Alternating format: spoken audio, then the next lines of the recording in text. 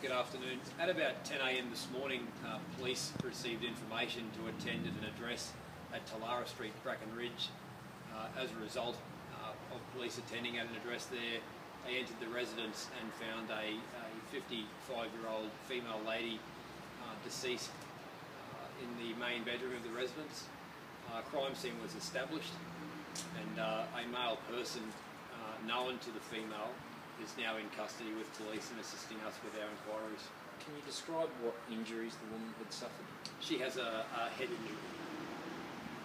Any weapons found? Yes, there was a weapon found.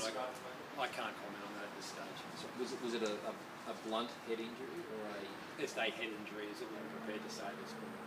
Just a singular injury, like several... I can't comment any further than that.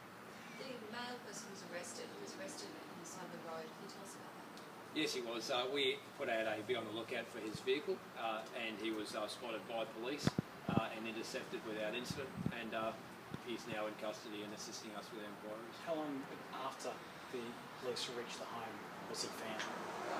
About an hour and 50 minutes. What's the nature of the relationship between the man and woman? They're husband and wife. Given the way in which you found out about the incident initially, did you have some concerns for the welfare of the man prior to locating him? Of course, yes. There was no intent to release. Did he have a criminal record? I can't comment on that at this stage. How were police notified about this? I can't comment on that at this stage. How was the interception made of the man that's now in custody? The police spotted his car and pulled him over. Okay. And was there some sort of suit that he was put in after he was arrested? Yes, that's standard procedure. It's a suit to preserve any potential forensic evidence. Did he surrender without incident? Yes.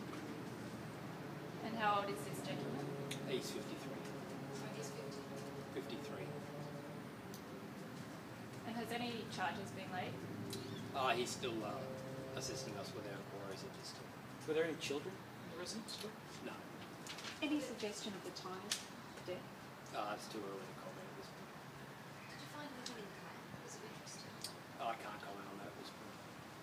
The man that was arrested or is assisting you, was he the one that made the phone call? I can't comment on that at this point. Was it a gruesome scene inside the bedroom? Or was it? I can't comment on that at this point, and that'll leave. Thank you. Cheers.